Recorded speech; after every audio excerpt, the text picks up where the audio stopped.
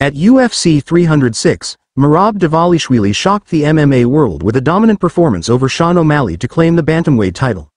The event, held on September 14, 2024, in Las Vegas, saw Dvalishvili, 18-4 MMA, 11-2 UFC, outclass O'Malley, 18-1 MMA, 10-1 UFC, in a 5-round fight that ended with a unanimous decision in favor of the Georgian fighter. Many, including former UFC bantamweight champion Dillashaw, were surprised by how easily Dvalishvili dismantled the defending champion. Dvalishvili, known for his relentless pace and aggressive style, applied constant pressure on O'Malley, effectively neutralizing the striking prowess for which Sugar is well known.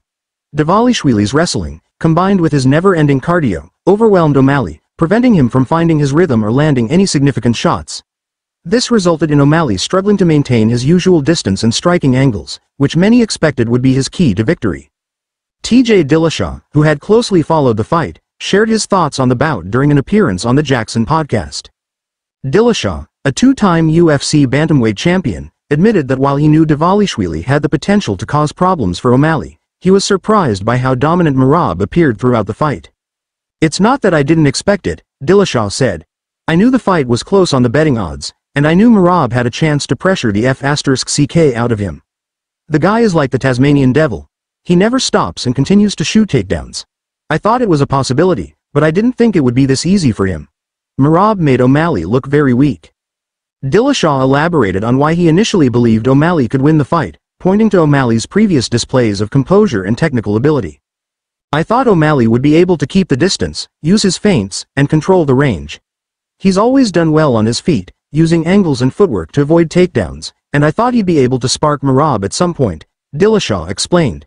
However, O'Malley was never able to find that opportunity, as Dvalishvili's relentless pace kept him on the back foot throughout the bout. Despite the one-sided nature of the fight, Dillashaw isn't writing off O'Malley for a potential rematch. "O'Malley has the skills to beat this guy. He just didn't use them," Dillashaw said. "You can feint to freeze him, get outside his shoulder, so the takedowns aren't there. I think O'Malley can definitely win if he adjusts his game plan next time." Dvalishvili's victory over O'Malley adds another impressive name to his resume, which already includes wins over former champions such as Jose Aldo, Petr Yan, and Henry Cejudo. Known for his relentless cardio and suffocating pressure, Dvalishvili has quickly become one of the most feared fighters in the bantamweight division. His ability to outwork and outgrapple even elite-level strikers was on full display against O'Malley. The fight marked O'Malley's second attempt to defend his bantamweight title after winning the belt in a stunning knockout victory over Aljamain Sterling in August 2023. He successfully defended the title once, defeating Marlon Vera in a rematch earlier this year.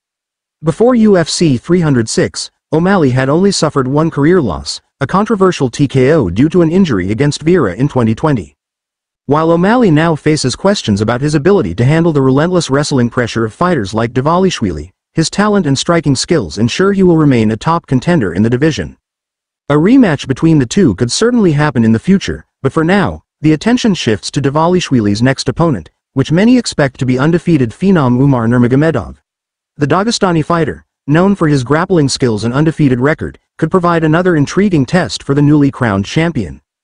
Dvalishvili's dominant win over O'Malley cements his status as one of the most dangerous fighters in the bantamweight division, and the UFC world eagerly awaits to see how his title reign unfolds.